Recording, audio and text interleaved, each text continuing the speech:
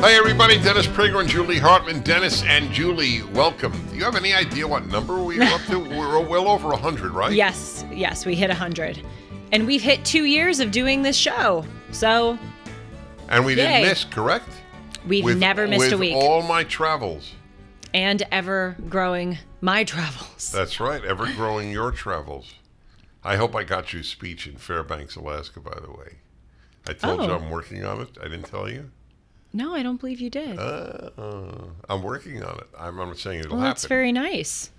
Well, I got to tell you, this is a perfect example of the last thing I thought we'd talk about. I remember it as one of the great, I would say, 5 moments of my life. The first time some group flew me to give a speech. This happened to me, in Seattle? Was it Seattle? It was in northern Washington state. Yeah, right. About a year ago. It was so fun. Really, really fun. Mine was Louisville, Kentucky. And I went to Oklahoma. It happened again. And I went to Washington, D.C. So it's happened a few times. But yeah, the first one was Washington. Hold on 1 second. Wait. I want to get this right. Was it Louisville? No, Nashville. It was ironic. Nashville, Tennessee. Sorry, Nashville. I was invited by a group. I was 21 or 22 years old. And all I thought of, they didn't pay me a penny. But they paid the airfare. This kid from Brooklyn, which is how I still think of myself. This kid from Brooklyn is being brought to Nashville, Tennessee, which sounded so exotic to a New Yorker. By the way, to a New Yorker, everything is exotic because New York is their belief is the center of the world. So everything else is exotic.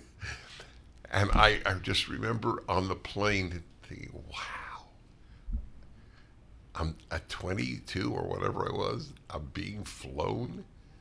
I opined on a recent Dennis and Julie that as much as I want to see all of the world, if I could, I would see every single corner of the world. And I know you've seen maybe not every corner, but 80% of every corner. Yeah. But I opine that I also want to see my own country.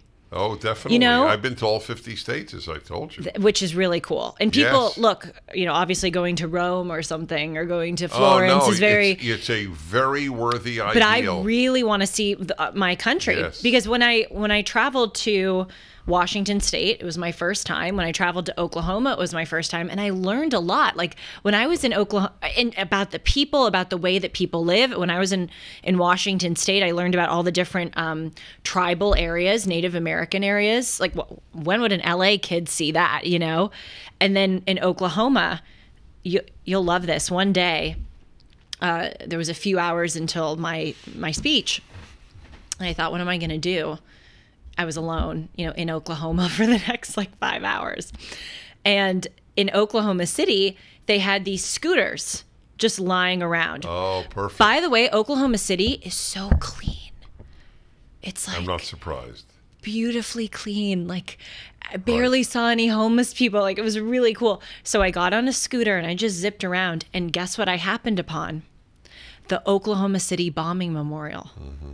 And I looked at all of, and that, it was so, I actually think that everyone should go see the Oklahoma City bombing memorial sometime in their lives if they can. Have you been? No. It's, the memorial looks a lot like 9/11.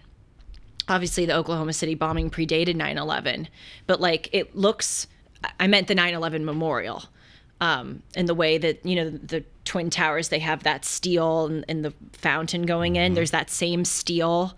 They have chairs of all of the people who died on grass. It's a very stirring thing. And sorry, I know I'm going on and on about this, but I'll say one thing.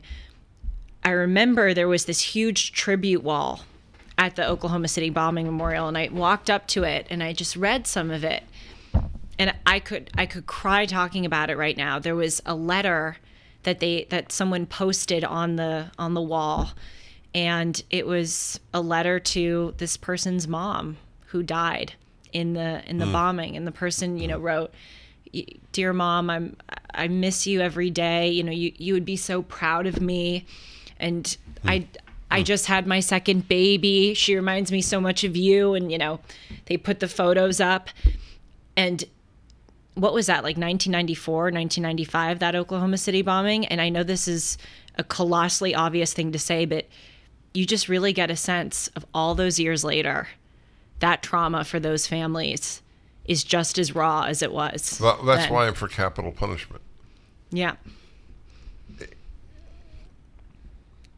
I think that opponents of capital punishment in general, always exceptions, are not as aware of the heinousness of murder as I am.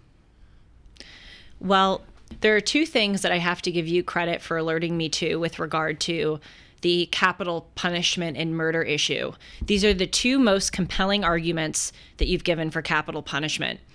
The first is in one of your books that I read, I can't remember which one, but you quoted a caller who called into your show and said that her son or husband or some family member was murdered. And apparently the caller said, I support capital punishment because why did my son get the death penalty, but the murderer didn't? Yep, that's right. That is it's absolutely right. The victim got the death penalty, the murderer gets to live? Well, no.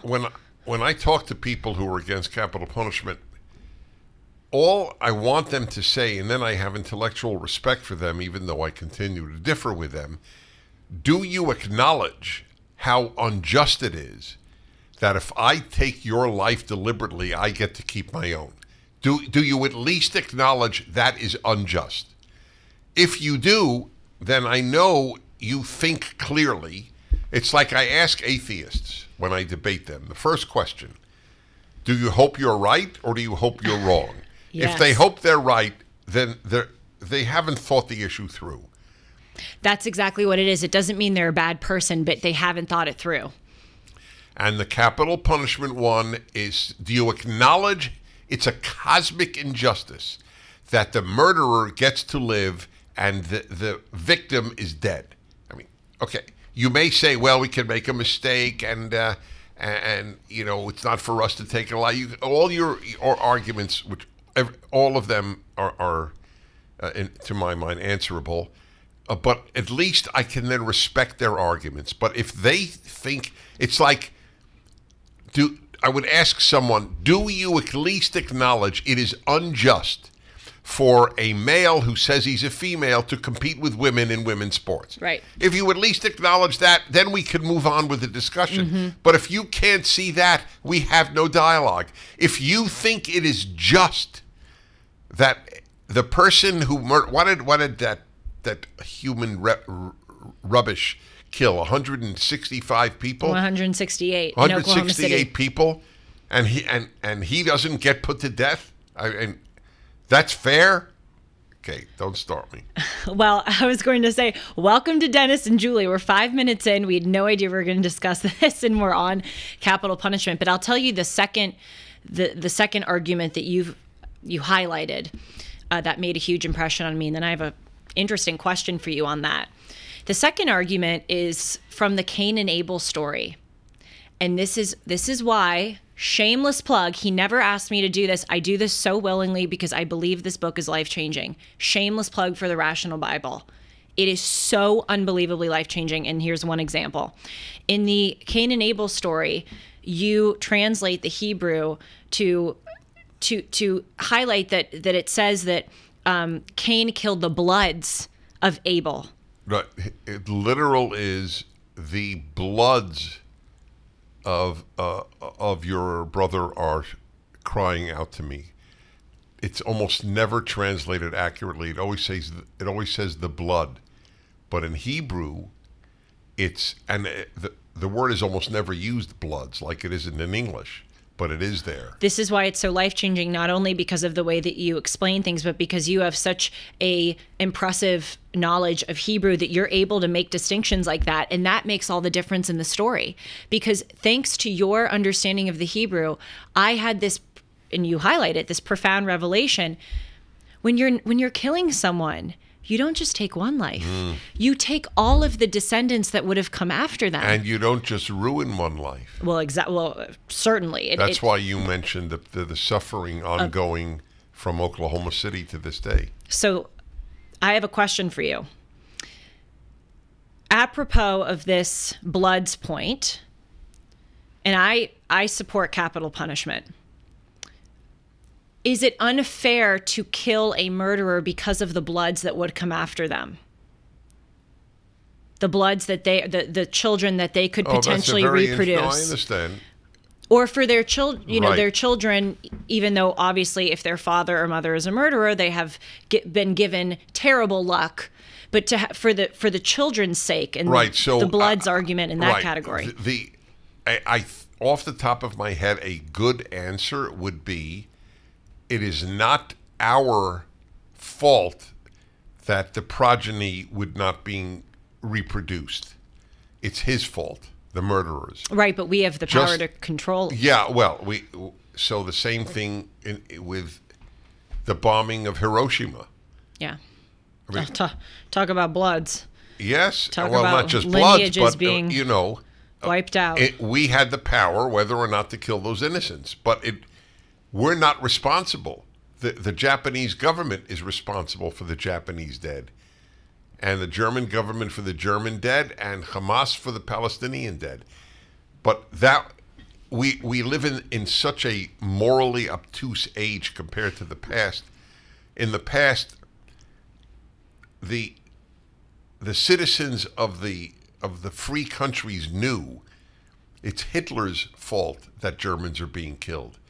It's the Japanese emperor's fault and Tojo's fault that the Japanese are being killed. It's not the Allies' fault. But all of a sudden, it's Israel's fault. Well, as I say, with and that's absolutely true, but on this Israel point, I made an observation recently on my show about the general kind of outrage that is funneled at certain world events. And I may have brought this up on Dennis and Julie, so I won't spend too much time on it, but it's a really important point. And it's that here we have Haiti, which has descended into barbaric gang violence, by many reports cannibalism. Haitians are lining up in droves for a lottery visa to come to the United States. We have China massacring Uyghur Muslims. We, perhaps not now, but certainly in the recent past, have Hutus and Tutsis massacring each other, and sectarian violence in the Middle East between Sunnis and Shias. And Hutus massacring Tutsis, but go on. Right, Yeah. right. Thank you for that distinction. And Dennis Prager here with a man I have come to admire for his work. So when I asked him, what do you do? This is the title he gave, Wealth Architect. Very simply put, I am a wealth architect that helps my clients accelerate the way they grow your wealth. It's not how much you make, it's how much you keep. The Internal Revenue Code is embedded with a number of things that you can take advantage of. It's what I call playing tax chess. We take the time to play tax chess in your favor. We give our clients unbiased, independent advice across all areas in their financial life because we have no incentive to sell anything. I was taken enough and impressed enough to have you do my work. And you have, in fact, saved me a serious amount of money. CharlesDombeck.com/Prager. Pakistanis and Bangladeshis. I mean, the list goes on and on. Right. In West Africa, Christians are being 60,000 murdered by Muslim terrorists. By Muslim terrorists, that's right. The genital mutilation. I mean, Ayaan Hirsi Ali talks about this from her own experience. I mean, just the evil that is done all around the world. And yet, speaking in broad strokes, what does the media care about? What do woke people care about? What are woke people protesting at the San Francisco airport? And what did someone who self-immolated, and that was horrifically sad, in front of the Israeli embassy, what are they focusing on? Israel. And by the way, we can have a big discussion about this. Obviously, I'm not saying people shouldn't be focusing on what's happening in Israel. There's a war. Innocents are dying. It's very important to focus on. But it's just revelatory to me that given all the evil in the world, that's where the major attention is. And the answer for why that is because they know it can be spun to their political benefit. They only care, I'm talking about these crazy woke people, when they can point and go white country, and I'm putting in quotation marks white because obviously Israel is half non-white, but they only care when they can go, look, white oppressing non-white. They don't care when it's non-white killing or oppressing non-white. By the way, we see that here in the United States with crime. 98% of all black homicide victims are killed by other blacks, but no one gives a damn when it's a black killing a black in the inner street. They give a damn when it's a white killing a black because they want to, froth up the political narrative. That is morally sick to me. Black lives matter. All lives matter regardless of who is oppressing or killing them. We should give equal attention to all suffering. Well, I couldn't say it better. The isolation of Israel, or as Chuck Schumer put it in his awful speech, well, there were a lot of good parts of the speech, but the punchline was awful, and that is, Israel, vote out your prime minister. Did an American leader ever tell a democracy, anyone in that high a position, the Senate Majority Leader, we want you to get rid of your democratically elected leader? Okay, so here's the answer. Israel is the pariah state of the world, just like Chuck Schumer said. So meaning everyone, has a choice. Either the world is evil or Israel is evil. It's got to be one or the other. If the world is right, Israel deserves to be the pariah state of planet Earth. Mm-hmm. By the way, do you know that Israel has been condemned in the United Nations more often than any other country in the United Nations? More often than communist China, more often than Russia, more often than this. It is, totally. It's total scum. My whole life. And now they come out and announce it looks like genocide. It's a total lie. It's the gigantic lie. It's a lot of people doesn't equal genocide. There are 5 times as many Palestinians now as there were when Israel was formed. Is that genocide? I mean, all they've done is, and I use the word deliberately, raped the word genocide. That is what the left has done, and the United Nations has been woke since before the word was invented. I wish the UN left the United States. I wish the UN were situated in an Arab country. That would be, or a Muslim country. That would be terrific. They run the UN anyway. 52 Muslim states. They tell the General Assembly how to vote, because that bloc, there's no comparable bloc. So let them move there. That's all. We're moving to Syria. We're moving to Iraq. Great. I would help pay the moving funds. So so really, one's the villain, Israel or the world. And by the way, it's not the world. Vast numbers of individuals know that Israel is in the right. Vast numbers. That's why I don't know who said it, but I can't take credit for it. And I'm a big one on giving credit for something. Because the Talmud says that you bring righteousness to the world when you cite a source. That's right. Redemption to be. Oh, redemption. That doesn't matter. You're right. And in this regard, someone said it's not the United Nations, it's the United Governments. It's a very, very important distinction. That's what is in the UN, United Governments. See, the thing about the UN is there is some benefit, keyword some, to having countries fight, like having a forum where people can just fight with each other, honestly. I think that to an extent that's helpful, but the United Nations is so morally confused and so, as you said, was woke before the term was even invented. I mean, recently, obviously, there was that ceasefire vote. I mean, the whole thing, in addition to being morally reprehensible, was just intellectually stupid. This is what I often say when you and I are on my show, I profile like woke absurdities, woke arguments that people make. Like we were talking on Dennis and Julie about that NFL coach who said, if you don't see race, then you're the racist. You're racist. That's the definition of racism. And with those statements, like I just look at them and go, in addition to being wrong, they're literally just intellectually stupid. So let's look at this United Nations vote recently. At the time of this filming, it was recent, where the United States abstained, which we should talk about, where they had basically two provisions. One is an immediate ceasefire, and then another one is like, oh, by the way, we want the hostages to be released. Right, but they were not conjoined. But it was not condition. The ceasefire, a condition of the ceasefire was not that if there is a ceasefire, the hostages need to be released. Yes. It's just amazing to me how again, it's just like, it's so stupid in addition to being wrong. So do you know, I don't know if I hope I didn't mention this on Dennis and Julie. I mean, it's worth mentioning again, but I hope I didn't mention it. I can tell you if you did. I know. In the book of Numbers in the Bible, the pagan prophet Balaam, what he said about Israel? No. Oh, good. See, this is why I see these things in religious terms, because they are. The isolation of Israel is 100% related to the fact that it's Jewish. 100%. Muslims commit the greatest atrocities on the face of the earth in terms of any religion. Christians and Jews don't come close.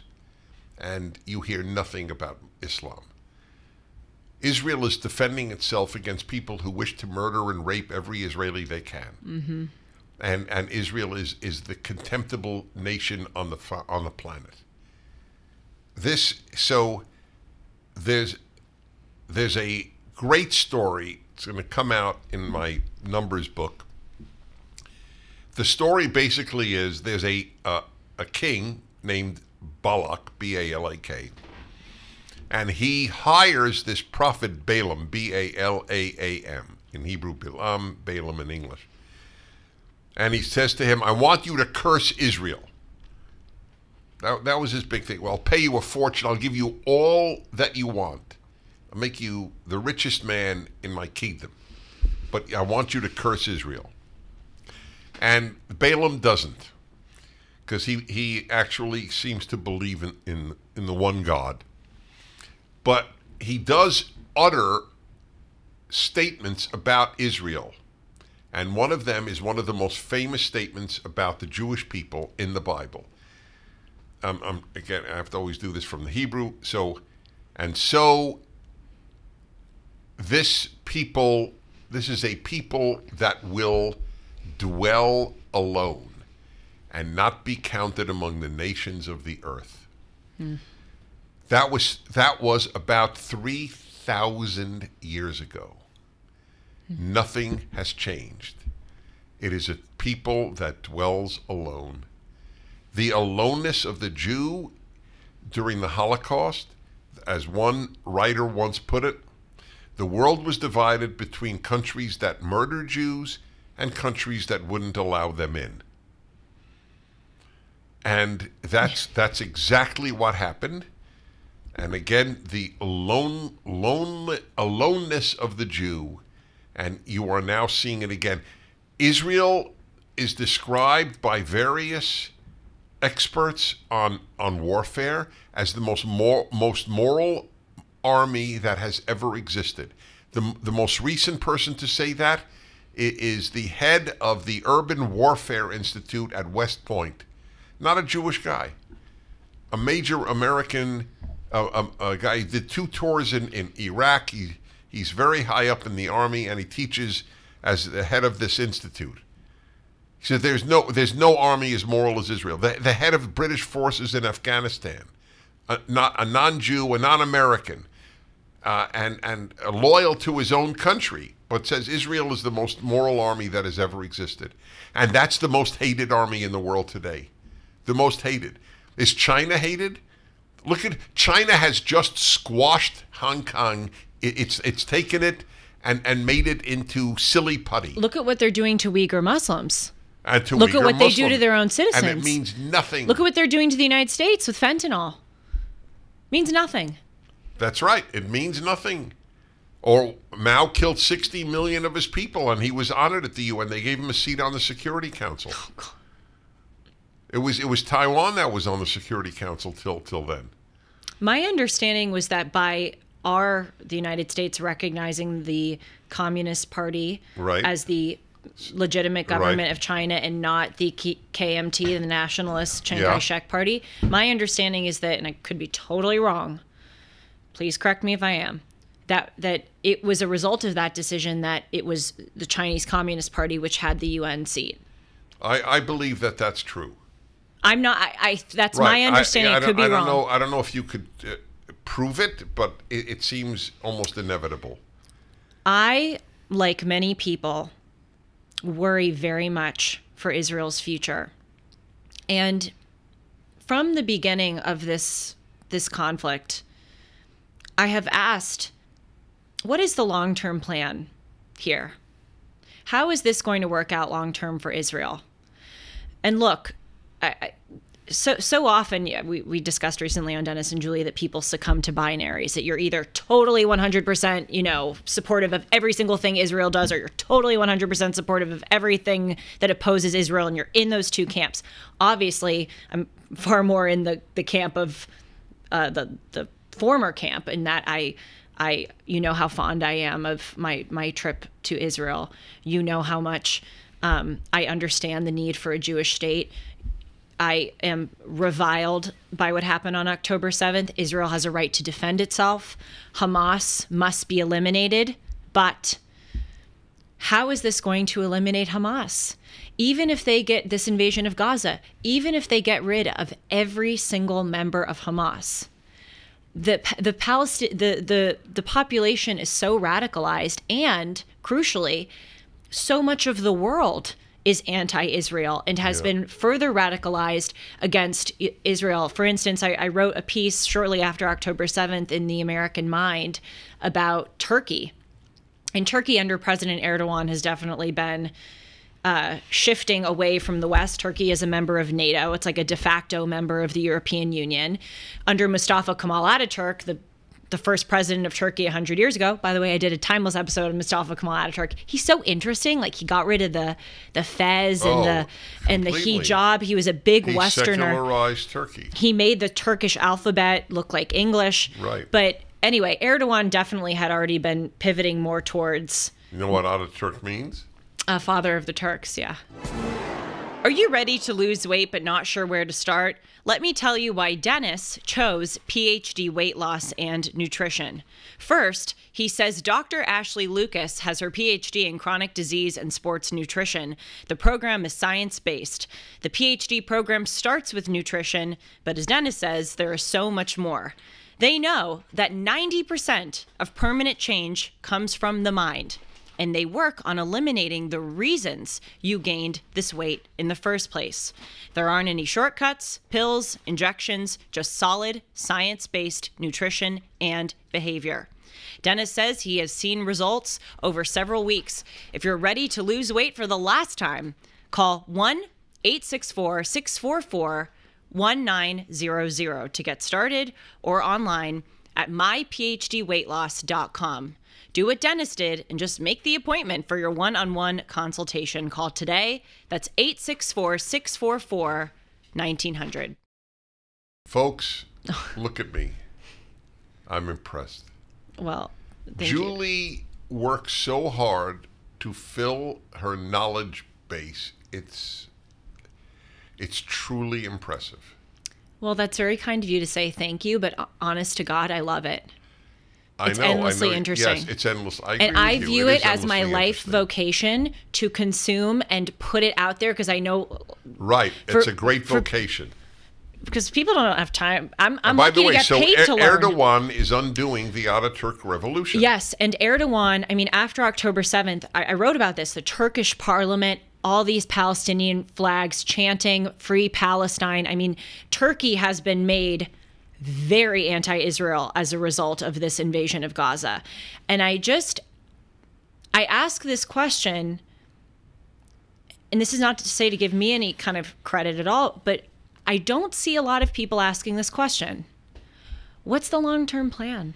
For Israel? How is this going to work out for them? Okay, nobody knows the answer, but I know what they wanted. They want to get rid of Hamas, and they're right. They want to get rid of the tunnels. What if even I answered you that? They want to demolish. There are 500 miles of tunnels. They have spent over $1 billion on tunnels.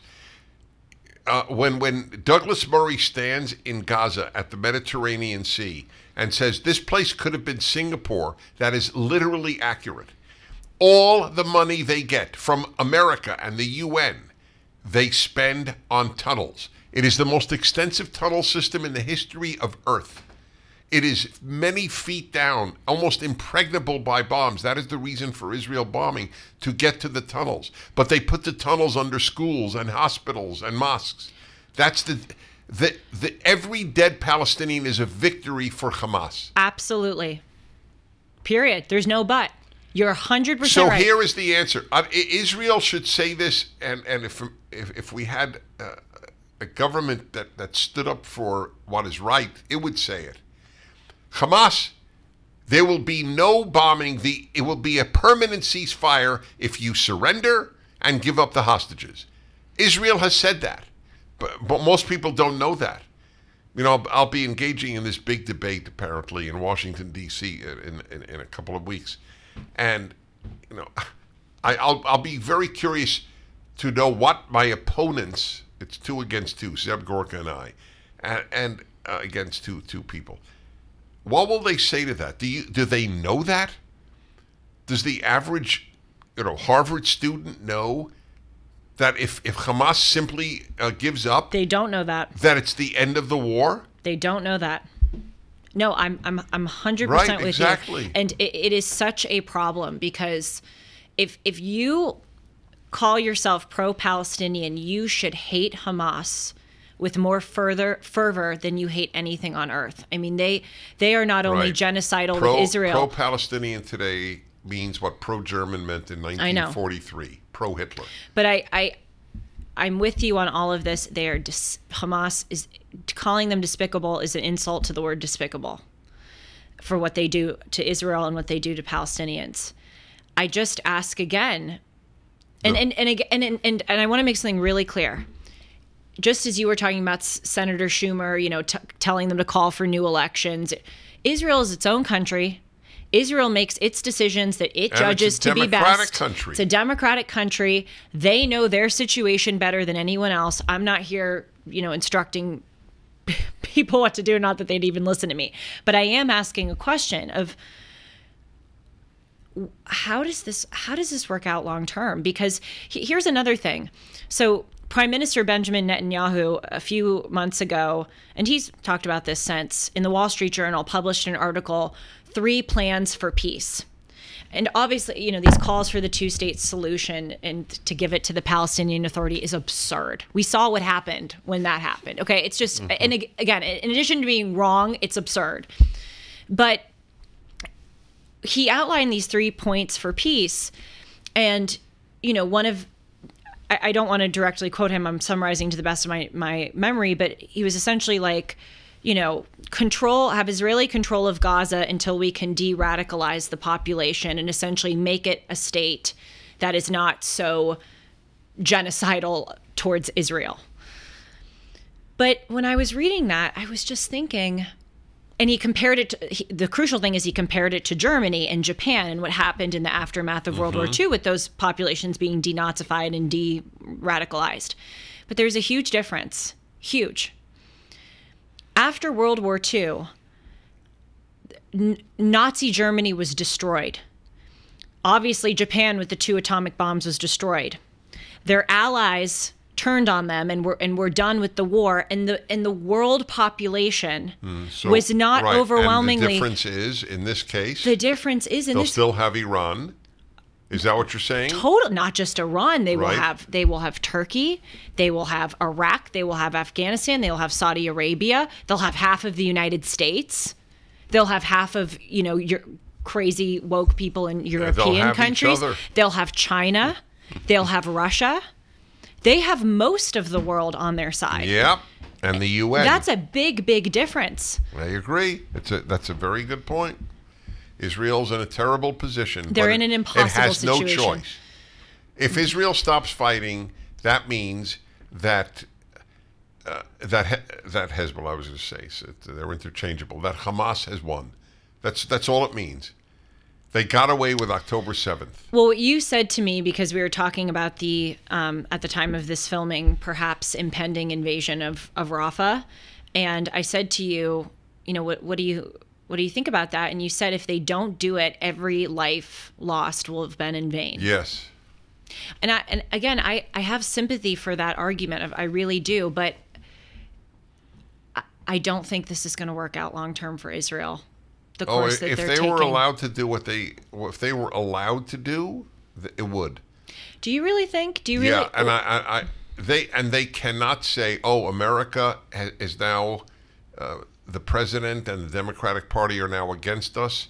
We're going to stop fighting." That ends Israel as its own entity. That is almost as big a defeat for Israel as not fighting Hamas. To accept the notion, if America says commit suicide, we're going to commit suicide. Again, And Israelis feel this way. By the way, how many people know this? Do you know this? The vast majority of the money America gives Israel then spends on American weapons. I didn't know that. No. Yes. No, it's unbelievable to me how rarely it's reported. People should all check it out. The great majority of money, it's not money sent to Israel and Israel does what it wants. It then buys American weapons. It's essentially a funneling of money into our military companies. And by the way, I'm glad they're making the weapons. This is not an attack on those companies. Whether or not there is a military-industrial complex, the fact is the world needs America's arms. And certainly Israel does. But Israel is going to fight. Israel is not going to accept suicide because Joe Biden is afraid of losing Michigan to Arab voters. Of course. Completely agree with you here. And what you just said, and I repeated, is so true. I mean, Israel is in an impossible situation. Well, it's been rendered impossible by the Yes. weak, cowardly, and evil world. Yes. But nevertheless, here they stand in this That's impossible right. situation. And they are prepared to go it alone. But As Balaam chapter, I don't remember what chapter. I think it's 25. It's okay that you don't remember what chapter. Thank you. Thank you. The fact you even remember it by heart is, in the Hebrew, so impressive. But let's say Israel defeats Hamas in the Gaza Strip. And let's say that they have and this is what they're saying they're probably going to do, have a military joint or total military occupation of Gaza and launch an effort to de-radicalize the population. Because the population, as we know from the whole UNRWA scandal, and as we knew even before October 7th, they are literally taught every single day to despise Jews, despise the West, to believe all of these crazy lies. But let's say that happens. Let's say there's a military occupation of Gaza and the population there is de-radicalized. Do you think that will work out long term for Israel?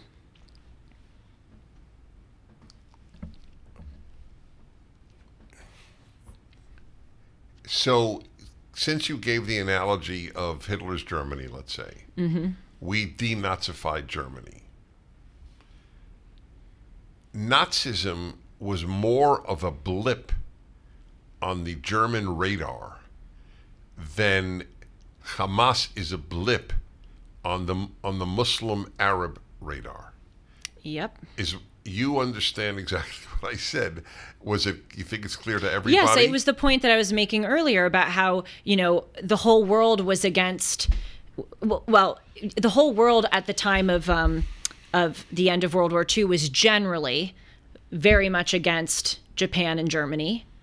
And the Nazism in Germany, to your point, it hadn't existed for decades and hundreds of years. Right. Hitler rose to power in 1933. Radical Islam has existed since Muhammad. It's not all of Islam, but it has. Right. Israel's in a bad neighborhood. Well, Israel's in I a wish bad... Israel were between, let's say, Belgium and Netherlands. So... No, nobody would try to destroy it. It would just... Well, after World War II, because obviously in the Balfour Declaration in 1917, the British designated Israel. Right. By the way, it wasn't called Palestine then, was it? Or it Yes, was called Palestine. Yeah, That's right. But again, there was no country named Palestine. Right. Palestine was a geographical area like North America. Palestine is to that area what North America is to our area. Obviously, it's because of, the Jews have existed in the land of Israel for thousands of years. There's Right. the religious. I don't use the religious homeland argument. Me neither. I just think it's a losing argument. I agree with you. But for thousands of years, it is absolutely Yes, true. Jews, and the only two states that ever exist there were both Jews. Right. Jewish states. Jews were there before Islam was even founded. Jews were there before Christianity was founded. Yes. Well, exactly. Because Jesus was obviously born in Bethlehem. But what was I going to say? Oh, gosh. Bingo. Dennis and Julie, bingo. What was it? Oh, yes. That was fast. That was a fast recovery. Well, you know why? You taught me this. You put it at the word in A your word. brain? I love that. When I give Jules a good tip. It's like a stock tip. This But it's one's better a really than a good stock tip. tip. Because, by the way, let's just tell everybody Yeah. what it is. It's really worth knowing because I speak virtually every day. I speak publicly. And it's very easy, if you're not reading your speech, which I never have in my life, if you're not reading your speech, it's very easy to forget a point you make, especially if you make a side point, and I always make side points. Dennis and Julie's side Because point they're hour. interesting and relevant, yes. But what I do is I can't say literally, but close to literally, I say a word, and that word I go back to when I have completed the thought of the other idea. Otherwise, I will lose track. So I'm happy I asked you. How did you recover so quickly? Oh, it's everything. Yes. Think of the word of your point, That's and right. then you'll come back to Yes. it. Remember that word. So I remember my point. And it was yo-yo. My word? Yeah. Yeah. It was shrimp. Shrimp. That's what it was. Okay. If you're still waiting to buy gold, sitting on the sidelines could cost you precious gains. This is Julie Hartman for AmFed Coin and Bullion, Dennis's choice for precious metals. The current economic climate could make buying gold a very desirable safe haven commodity. The government's overprinting of money, the fluctuation of interest rates, and high inflation can impact the value of gold.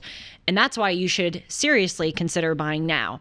Dennis has been working with AmFed Coin and Bullion's owner, Nick Grovich, for years. And he says that he is so glad that he jumped into precious metals market when he did. Nick has been in the industry for over 42 years, and he's proud of providing transparency and fair pricing to build long-term relationships. Nick and his team have always had Dennis's back, he says. Dennis recommends what's in his best interest, and he doesn't worry about AmFed Coin and Bullion's hidden commissions or huge markups. If you're interested in buying or selling, call AmFed Coin and Bullion for a free coin performance review. 1-800-221-7694, AmericanFederal.com, AmericanFederal.com. No, you make a word that's associated with what you're going to say. And so my question was, well, obviously, Israel was the designated homeland because the Jews had been there for thousands of years, and the religious argument, although you and I do not make that argument. But I'm just curious, it's interesting to consider, why after World War II? Because you just said Israel's in a bad neighborhood. It would have been better situated if it were between Belgium and the Netherlands. Why didn't, especially as a form of reparation to the Jews, Germany or another country partition off a part of their territory to give to the Jewish Jews didn't homeland? want to stay in Europe. Jews wanted to go back home. That's it. It's as simple as that. If the only issue were safety, although I have to admit, I'm not sure that a Jew in 1945 absolutely. thought, oh, Europe is really safe. Yeah, exactly. They're going to give us a part of our land and have all of us here. Antarctica is safe for Jews. Right. Greenland seems to have very little anti-Semitism.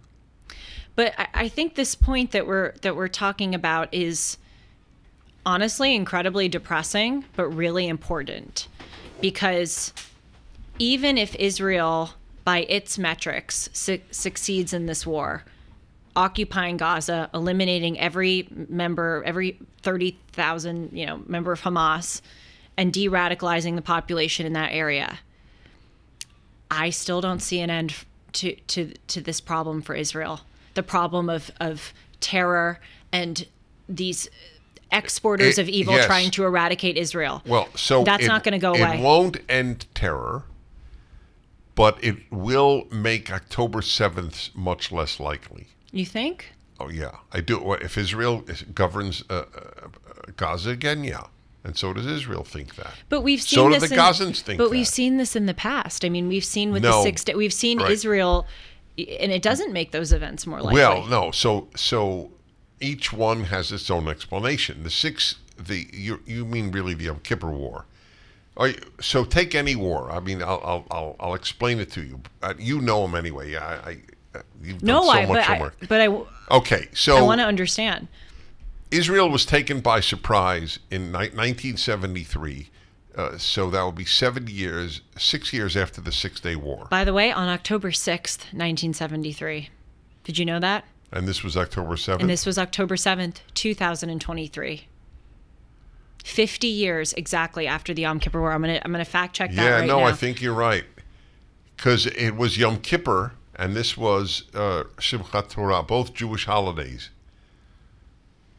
Deliberately so, obviously. They know that... Yep, October 6th, 1973. Yeah. I'm surprised it hasn't been more made. It's 50 years to the day. To the 24 hours a day.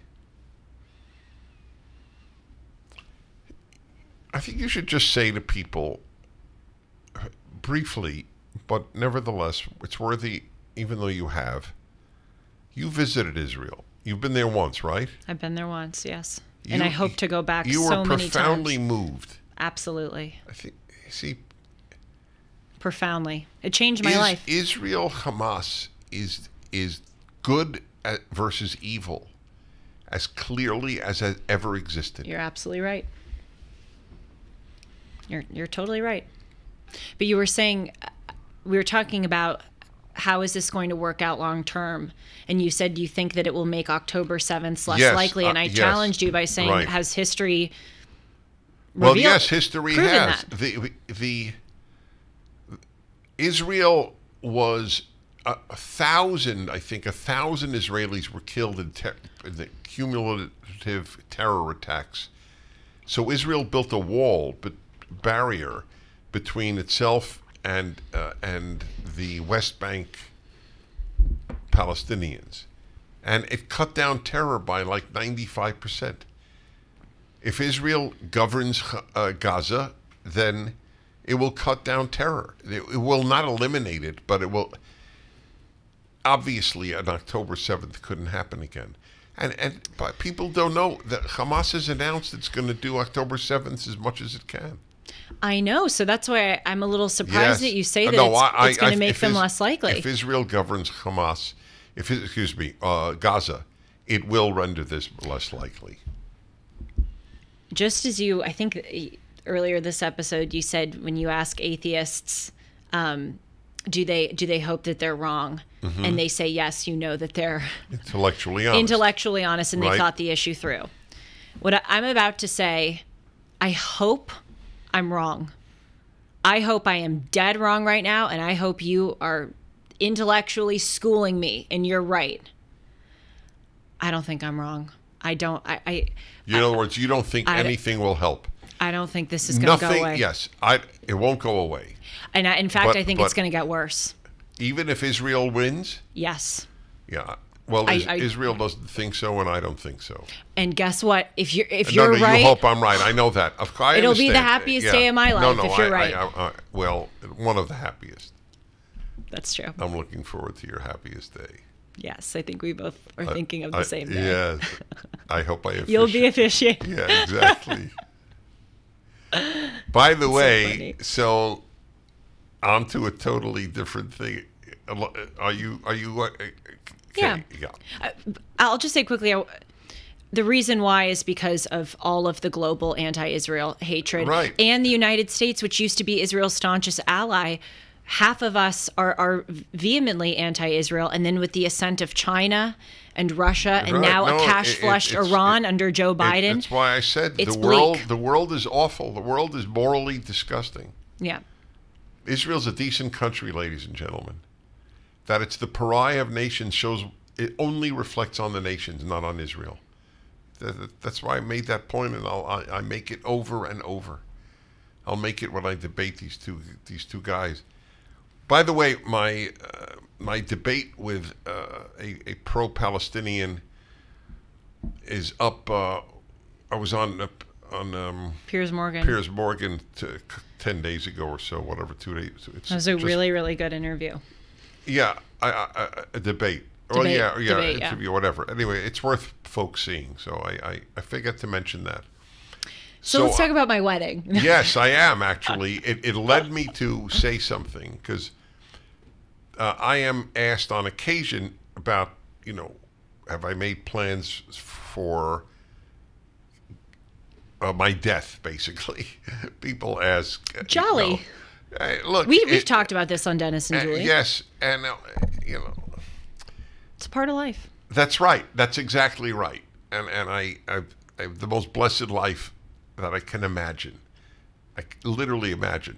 I mean, I tell this. I'm very open, as you know, that my career remains on the ascendant at my age. It's virtually unheard of. I mean, it's more successful today than 10 years ago. 10 years ago was more than 20. 20 was more than 30. 30 was more than 40. I mean, it's incredible. Congratulations. Well, you're right. And it's a massive good fortune. But anyway, you're a big factor finding you, because I see you as carrying on my message in your generation, and I'm saying it on video as proof. Should anybody ask, I hope you're not the only one, but I don't know anybody who's going to do it better. And thank you so much. Well, it's not even a compliment. It's a compliment, but it's not meant to be a compliment. I just want to assert it publicly. I take it very seriously. Oh, I know you do. I know you do. I thank God I found you. But I do want to just say, though, in light of, I really, really do monitor my health and my genes.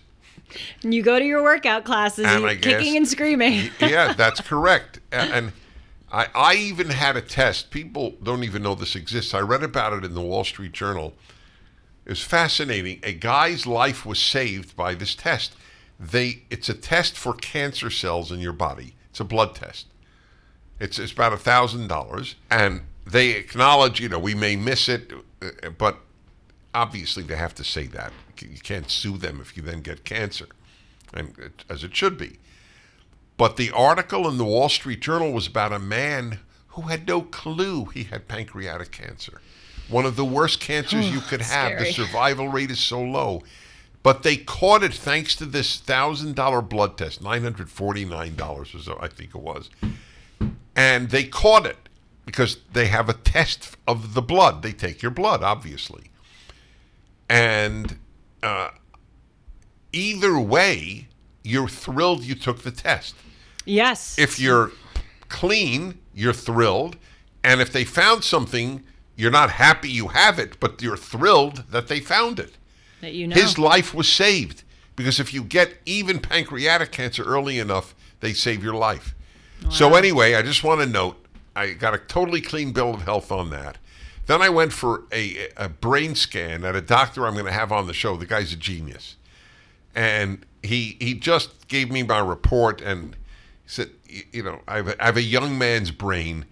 There is not even a hint of any future dementia, and he spoke about decades of more life from the brain aspect, how healthy the brain was.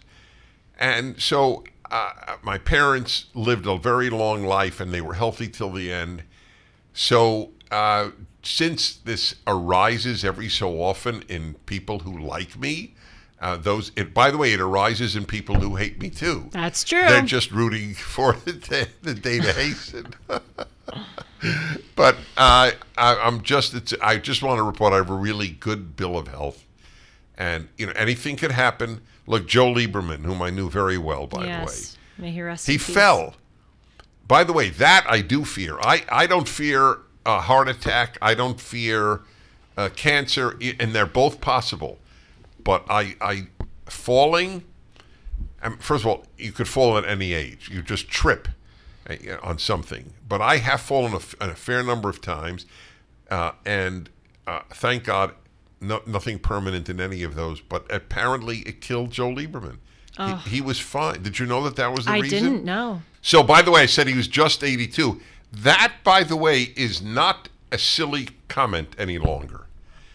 If I read you're 82 and die, I look as to if you're 92 and die, I assume 92 killed you.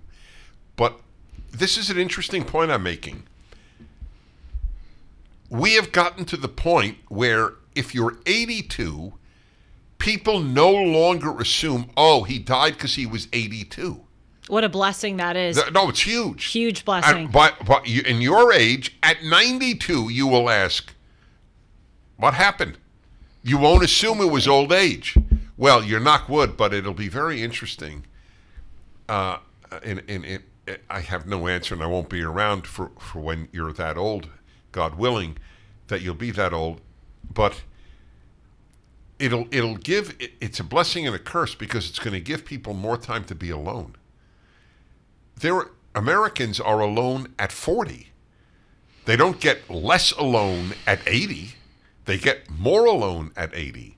So what's going to be at 90 and 100? It's, almost every week I read another column somewhere. Not having friends and community is like smoking 2 packs of cigarettes a day. They give this analogy. Wow. I want you to know, Julie, 40 years ago on the radio, in my early 30s, I was telling people you should date for friends like you dated for a spouse. Dennis Prager here with a man I have come to admire for his work. So when I asked him, what do you do? This is the title he gave, Wealth Architect. Very simply put, I am a wealth architect that helps my clients accelerate the way they grow your wealth. It's not how much you make, it's how much you keep. The Internal Revenue Code is embedded with a number of things that you can take advantage of. It's what I call playing tax chess. We take the time to play tax chess in your favor. We give our clients unbiased, independent advice across all areas in their financial life because we have no incentive to sell anything.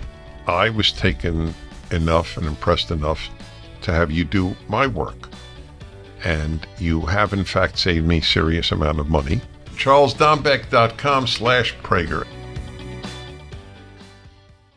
I knew the centrality of friends. You have it, by the way. Here's another announcement. This is Praise Julie Day on Dennis and Julie. Embarrass Julie with praise. That's a better way of putting it. You can judge people by their friends and their enemies. And I don't know your enemies. I don't think you have many. You will, but I don't think you have. I do. Oh, yeah, I'm sure you have. But I just want to note, every one of your friends, all female, which is the healthiest way it should be generally, I have been so impressed with, and I'll tell you what, impressed in every single instance, their goodness. Because that's all that matters to me. They were all mature, they were all bright, that I expect, but they were good, and that's so you'll always have that. Well, thank you so much for saying that, and I'm so proud. I always say to my friends that I feel so good about myself when I'm with them because they're a reflection of me. but I really do have the most amazing friends. And you're right to identify the goodness, because that's what I care about most. At the risk of sounding like Mother Teresa, corny, I know it's the way it sounds, but I swear to you, it's the truth. That's why I said what I said about It's what I care the most about, and it's what they care the most about, too. It's really impressive. Did you pick up the book for a reason? I did, yes, because you were speaking about Senator Joseph Lieberman. Yes. And I just wanted to publicize this book. We talked about it on the last Dennis and Julie, but we're not getting any money from this. So this is not like correct. Not a penny. It's so worth it's so good. It's beautiful, and it's worth it. It's one-page arguments for God's existence. Go ahead. No, you said it. No, you go ahead. But give the name and everything. Elevator pitches for God, and there are so many different, there's Jews, Christians, Muslims, atheists, certainly people who struggle with God, physicists, chemists, senators, all walks of life. Yes. Alan Dershowitz, and Seth I didn't Dillon. even know Julie was in it. Did you know I was in it? Yeah, I figured you were in it. Yeah, all right. But anyway, but they didn't. I love that you're in it. That's amazing. I'm the youngest contributor. Yes, that's a big deal. Is it hard for you to imagine? Because I was public at your age as well. And can you imagine that one day you'll be the oldest in a book? Or is it too abstract? I'm aware of it because of you. Oh, amplify on that. What does that mean? I believe you. It makes sense, but I'm just curious. I'm aware of my age. I don't feel my age. I feel older than my age, honestly. I mean, mentally, I just relate more. But as you just said, I have amazing friends my age. So, but with you and I are such good friends, and we connect on such a level of equals. Excuse me. You have a young spirit. You have an ageless spirit. That's a good way of putting it. I do, and I know it. I don't think of you as an age. However, Right. I am aware, because sometimes I have to remind myself that you're 75, and I'm aware that when you started, you were my age, and you always have that funny line where you say that people used to tell you, you're really good for your age, and now they still tell you you're really good for your age. So I'm aware, but I never try to make my age. There are two things I avoid, actually. Harvard and my age. On Timeless especially. Sometimes it comes up more here than it does over there. But on Timeless, I avoid Harvard and my age too. Makes two of us. When I started the show, I made some ground rules for myself. Like, I wrote a list of ground rules. And two of them was I would not play at my age, and I would not play at Harvard. You're ageless. You're young. You're obviously young. I'm obviously old. But I'm ageless and you're ageless. No one, within 2 minutes, nobody's thinking of our ages, which is what it should be. I mean, that's the ideal. That is correct. Does anybody think of Lincoln's age? And I'm not Lincoln, but I'm just noting. Nobody thinks of Lincoln's age. So I've got a good question for you, speaking of age. I recently interviewed the sage, Larry Elder, on my show, which everyone should watch. Really, it's a great episode. We talked about, his gubernatorial race. We talked about Israel. We talked about who he thinks Trump's VP is going to be, etc. But then we talked about life. And I asked him two questions. What was the hardest period in your life? And what do you wish you knew when you were my age? And so I want to ask you both, but because we're talking about age, let's start with the second one. What do you wish you knew when you were 24? So I know you asked him that, and I started asking myself that. It's painful because it sounds like this guy's really not in touch with himself, that I don't have an immediate answer. Why is that painful? Because it sounds arrogant. What, you knew everything at 24? No, I don't think that's that. It doesn't strike me as arrogant. Okay. No.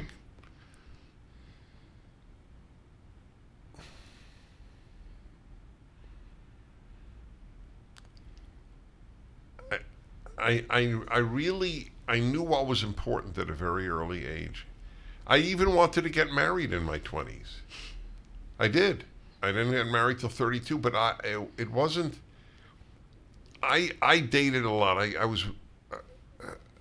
was A ladies' man. okay. Well, whatever term you want to use, which, by the way, is really a fascinating subject because I have thoughts on those years, both positive and negative, incidentally. Well, Larry had an answer for me about dating, which I'll tell you. What was it?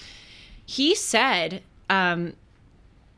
we were talking before. I had no idea who was going to bring this up on the air, but Larry, whenever he sees me, he goes, "You got a boyfriend?" And I said, "No, I don't." And he said, "Why?" And I said, "I'm waiting for someone who's worthy of me." And I don't mean that in a self-aggrandizing way at all. Right. But It is the truth. I could date someone. A quality man. Yes. But I'm waiting for someone who's, I think, really good for me. And so we were just chatting about that before the air. And then on the air, when I asked Larry that question, what he wished he knew, he paused and he said, I would make better investment decisions, like financially. And then he brought up what I said to him off the air. And he said, I would have taken your course and I would have not wasted my time in some relationships with people who were not good for me. Which course? I'm sorry? Which course would he have taken? My course of I could date right now, but I'm waiting for someone who's good enough to date them. And Larry said I didn't do that. I dated a lot of people, or I don't know if he said a lot of people, but he said I wasted my time with people who weren't good for me. Oh. Or good enough for me. But I said to him, there's a downside in my approach too. If I'm being really blunt right now, there's a total downside to it. Go on. Loneliness. Well, I go on dates. Okay, I'm not like at home being a nun. I actually have a good answer for you. Yeah. You would be lonelier in a bad relationship. The loneliest, I am, you know how adamant I am pro-marriage. And every metric, married people are happier. Having said that, I don't deny the pain of a bad marriage. And that's lonelier than living alone. A mediocre marriage is better than no marriage, in my opinion. Wow. But a bad marriage, I mean, to be with someone and lonely is worse, I think, than being alone and lonely. But you were talking about your years. That's why the only reason I brought this up is you were saying you have thoughts on them. Yes, well, I do, but they'll be fun for another Dennis and Julie if you want to remember it. I'll write it down. So, well, I'll say it now, and it'll blow people's minds because they're not used to such honesty on these subjects. Oh, here we go. Yes. Well, they're used to honesty from you. Yeah, well, even from me, they're used to it, but it still blows minds. Here we go. So, I wish I had found somebody sooner. I mean, till I ultimately found the right one, I was already 50. I mean, Sue. What was I? 1 second. I was so 15, 45. Yeah. No, not 45. Yeah, in my 50s. Yeah. It's a long time. 55, because Sue was 40. Okay, yeah, that's right. She had just turned 40. That's right. Okay. So that's a long time till the truly right one. And there's no bad reflection on my previous relationships. But I wanted to marry, I wanted to find and fall in love with the right woman at your age. So what I did, though, was I was with a lot of women, to be perfectly honest. And I will also be perfectly honest, I really liked it. I would have preferred meeting somebody and falling in love and marrying. But if I didn't have that, this was not a terrible second place. Okay, but I want to make something, that's already very big I know. Revelation. Good for you, though. Right. I'm real, if nothing else, as you know. But here's the interesting thing. As a result of my 20s, I never once in the rest of my life as a married man wondered, gee, what would another woman be like? That's really, really, really important. Well, Wow. It was for me, and I think it is for most men. For men, for a lot of yes, men, 'cause that's more the case. Yes, men, the chase and the conquering and another woman is a big, that's why there's a great saying. Men love women, women love a man. It's depressing, true. but it's true. It's true, but it's no, depressing. it is true. Yes, it is true. But I never for a day thought, oh boy, what would another woman be like? I had sort of sown my wild oats as a young man. But to give you credit and not Yep. to be too personal, you had very principled boundaries with your physical life. Oh, you mean even in my 20s? Yes. Oh, yes. You did. Because I don't want you to make yourself out to be this. Okay, that is correct. Sleeping around person. I always believed intercourse should be reserved for marriage. There's a lot other because things when people to do. hear that now, Yes, that's not. You're right. They don't know you're your right approach. That's right. That was my approach. That is correct. I was with women, but I believed intercourse was for marriage. By the way, I didn't believe it for religious reasons, even though it's true religiously. That's why that'll be an interesting subject for us. But all subjects are interesting subjects for us. That's pretty true, isn't it? All right. Well, we'll leave everybody on that cliffhanger. Yeah, that is a good cliffhanger. Stay tuned for the next Dennis and Julie. I'm going to write it down. In the meantime, you can reach me at julie@julie-hartman.com. Thank you so much for your emails. It's painful that I can't respond to all of them, but please forward them to me. If I don't respond, I'll try to. And you can follow me on Instagram and Twitter at Julie R. Hartman. Follow Dennis on Instagram at the Dennis Prager and on Twitter at Dennis Prager. And Dennis and Julie is every Sunday right here on this YouTube channel at 1 p.m. Pacific, 4 p.m. Eastern. Shalom. Indeed.